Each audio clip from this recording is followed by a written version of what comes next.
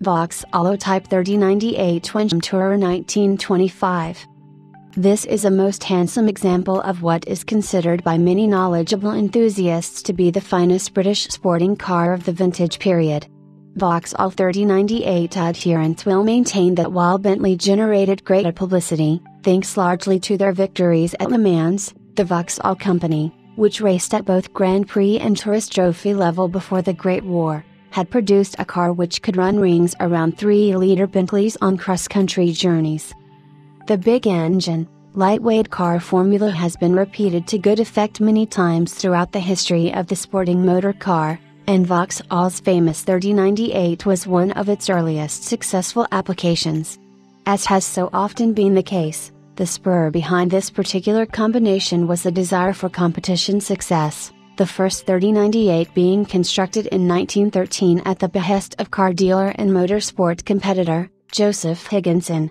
Higginson's first objective was victory in the Chelsea-Walsh Hill climb in June of that year, and the Lawrence Pomeroy-designed 3098 duly obliged, setting a hill record in the process which was to stand for 15 years.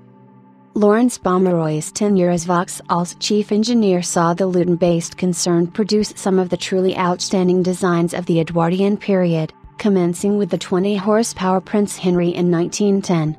A larger version of the Prince Henry's 4-cylinder side-valve engine was developed for its successor, the D-Type, which, with some 70 bhp on tap, was good for 70 miles per hour plus when not overburdened by formal coachwork. Pomeroy's 3098 was powered by a 4.5-liter, 4-cylinder, side-valve engine, in effect a stretched version of the Prince Henry/D types, mounted in a conventional but lightweight chassis, suspension being by beam axle at the front and live axle at the rear, with semi-elliptic springs all round. Power was transmitted via a multi-plate clutch to a robust 4-speed gearbox, and thence via a short prop shaft to the straight-cut bevel rear axle.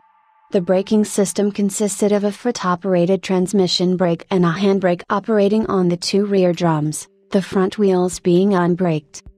At first glance this unremarkable specification seems an unlikely one for a performance car, even an Edwardian example, but the 3098's 90 bhp plus power output, combined with a weight of only 2,400 weight, with the factory-built, 4-seater Velox Tourer coachwork, gave it a formidable power-to-weight ratio for the time.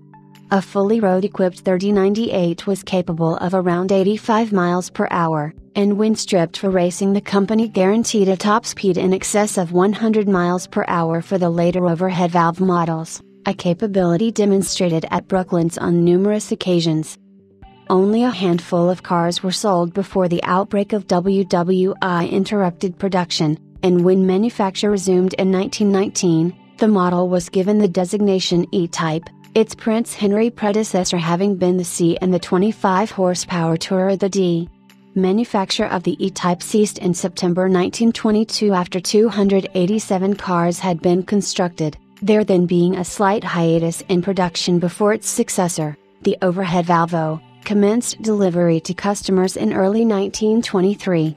Despite a reduction in capacity to 4.2 liters, the power of the OHV motor went up to 110 bhp plus, although this increase made little difference to the car's performance. The O was not to gain front-wheel brakes until late 1923, when a cable system was introduced.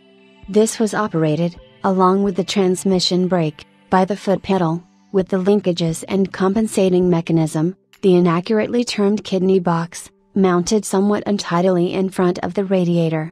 Hydraulic actuation of the front wheel and transmission brakes was adopted in 1926. By the time the final batch of O chassis had been completed in early 1927, there were few customers for the 3098, the antiquity of the design telling against it when compared to the more refined competition from Bentley and Sunbeam. Total production of O's numbered 312 cars, many of which were exported to Australia like that offered here. This car, chassis number OE162, was acquired in Australia in the early 1960s by noted Vauxhall enthusiast, Ron House. The original OE162 had been crashed in the 1950s, the chassis being scrapped, while the remaining components were sourced and purchased by Ron, who then set about transforming it into his ideal car, a 3098 Wensum. Pinnacle of 3098 production, the Wensum featured a boat-styled ultra-sporting body, a type much in vogue during the early 1920s, and took its name from the eponymous Norfolk River where works manager A.J. Hancock kept a fast motorboat. Records show that only 11 Wensums were built in Vauxhall's repair and racing shop between 1924 and 1927, and they proved outstandingly successful in competitions at both Brooklands and Chelsea Walsh.